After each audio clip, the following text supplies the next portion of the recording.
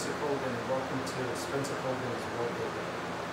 So we're doing another accent wall in the beautiful Tampa Bay area.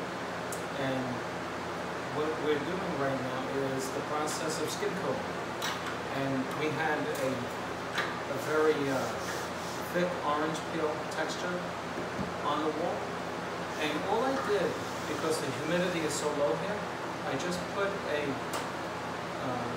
layer of joint compound mix without any additional plaster in it, right out of the bucket, ready mix, put it right on the wall.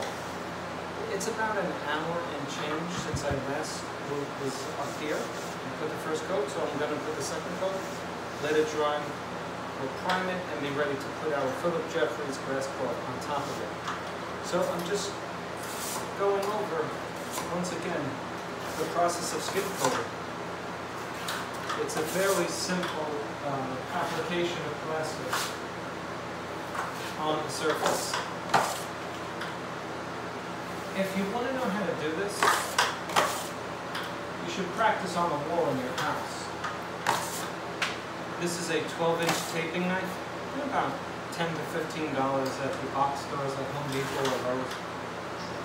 And really, all it is, there's two things that's important when you skim coating. One is pressure. The amount of pressure you put on the knife. You can see I put a lot of body weight into it. Secondly, it's the only other thing that's important. It's the angle at which you hold the knife. Now before we get into this, click on like and subscribe to my channel, please, so that you can see all the rest of my videos. But you have to hit the bell on the right, down below. It'll come up when you subscribe so that you get all of my videos. So now let's talk about skim coating. Why do you skim coat? Well, yesterday I did a video on why you don't want to put wallpaper over orange peel or knock down. And here's the main reason why.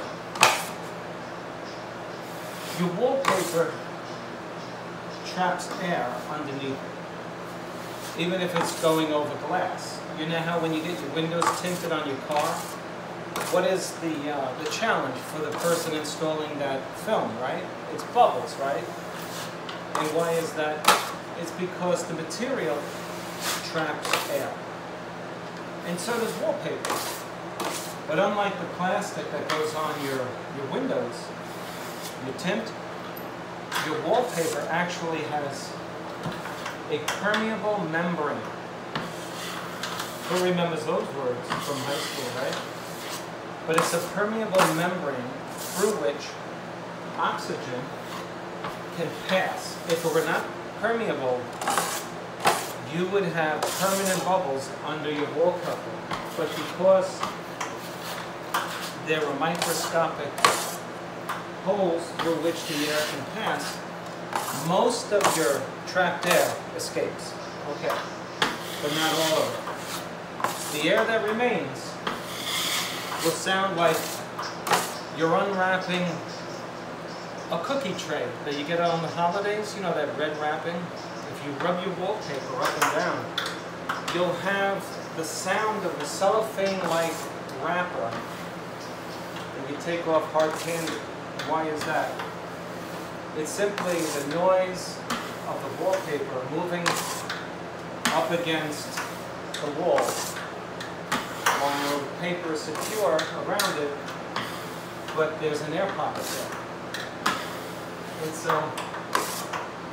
And it doesn't look pretty either. So if you have nooks and crannies on your walls, you want to get rid of them. And the only way to get rid of them is to fill them in. And that's what we're doing here. So if you come up close, the cameraman, you'll see, take a look at that nice flat texture. Now I didn't sand that, you know, that's, see that nice flat surface? That's 2 coats of compound. Let me show them the angle I'm talking about. So you want to get a good stand, right? And if your body's properly balanced, you have about 40 inches of space you can go back and forth, okay? So this is It's a little hard to deal with because it's firm, so it takes a lot of muscle. But if you want to loosen it up, add a little water to it. But then you have the problem with it falling all over the floor. So now, you're properly balanced. That's tip number one. If you're not properly balanced, you could hurt your back. You want to spread your legs out far because you're stretching your arm back and forth. Okay, so that's tip number one. Tip number two, get a blade width that you can handle comfortably. I have a 12 and I have an 8. This is nice, but it's a little too small. This gives me a wider coverage and I can handle it. So now that's tip number two. Number one is where you stand. Number two is the number of inches of the blade. The third tip I want to give you is how to get the plaster off of here. If I just go like this, I only have plaster on half of my blade. Now watch this. Now I got it on 90%. You don't want it all the way toward the edge. You want it an inch on each side so it doesn't come off onto the floor.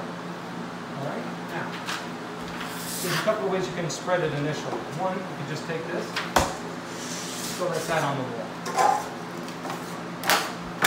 The other one is simply put it on the wall. And now you can make a motion the way the guys who clean the windows make. Because this spreads it around. And now I got it spread out over the course of 2.5 feet. You're not going to work in very large sections. So we're doing like 3x2 or 3x3 at most, right?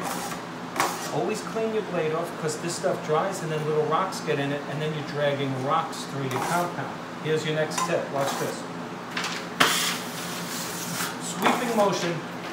Press firmly against the wall and hold the blade at a 25-degree angle or just about 25. And you will leave the proper amount of compound on the wall without taking too much of it off. Okay, so that's good in theory, but let's see it practically. Come a little closer. Let me show you what I'm talking about. Okay, I'll do the sweeping motion with the blade again. See that? Okay. Now, watch this. If I don't put enough pressure on the blade, watch what happens.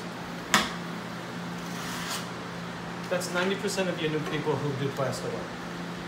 Take a look at that up close. This is a mess. This would have to get sanded. You have to get filled in, okay? Now that's what happens if you don't put enough pressure on it, okay? Now, watch what happens if you put too much pressure. Let me just take this off again. I'm gonna put too much pressure on it. Watch this. Okay, here's too much pressure. And this is what happens with 90% of new people who do skin coating. Watch this. Now look at the angle, because this is going to make you take it all off. It's at a 90. So that's at a 90-degree angle. With this, half of that is 45. That's about 30. Okay, now watch this.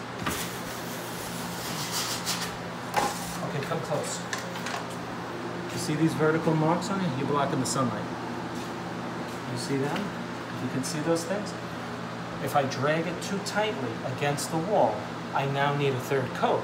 So this is where what's called finesse comes in. Watch my sweeping motion again. Now, let me get it spread out. Okay, now the angle.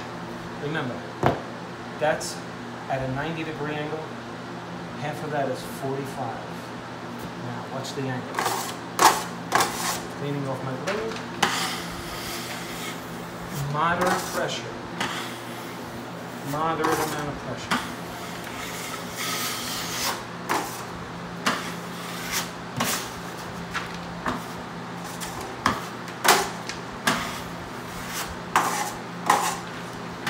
Watch the angle when you're doing that. See that? It's all flat. Yeah, hold on right there. Stay right there.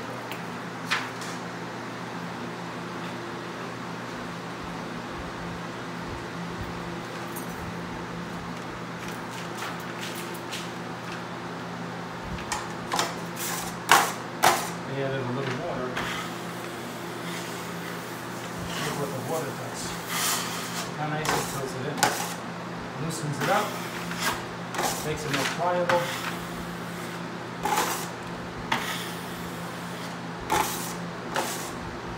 The angle matters here. What angle you use is going to determine how nice and flat your compound is. To spread it, I want to stay close to about an 80-degree angle. Look. That gets it spread out, keeps it thick. Why do I want it thick? I don't want it drying up. If you put it on too thin and you have a fan going, it's going to dry up too quick. Now I'm going to start embedding it into the wall. Alright, so I reduce the angle.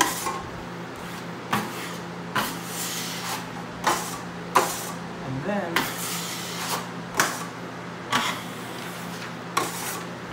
you can go back and forth too. Now I want to show you something. Just take a look at this. You see this bump here? It's a vertical bump. If I keep going over that, I'm just going to get a buildup of that. So the way you would want to fill that in is to fill in that bump going up and down. Watch this.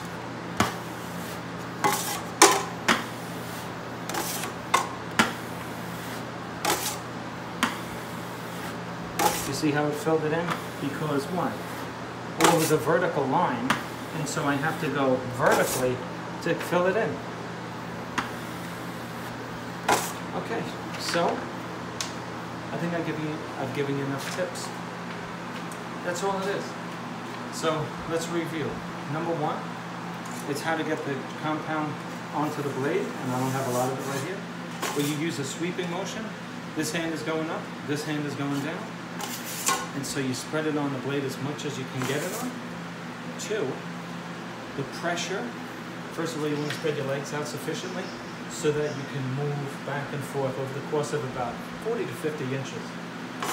Thirdly, it has to do with the blade. The size of the blade, pick your blade size, and then the angle at which you hold the blade is going to determine how much compound you put on the wall when you move it. And then after you got that down, it's the pressure with which you apply the compound is going to make the difference, whether it's a nice, beautiful, flat surface, or it's a little got edges on it where it needs to be sanded. But if you keep practicing, if you employ all of those tactics that I gave you, you will come up with a beautiful flat surface that doesn't have to get sanded. Check it out. If you like the video, click on like, subscribe to my channel, and if you need wallpaper, go to wallpaperboulevard.com. Thanks for watching, and I will see you on the next one.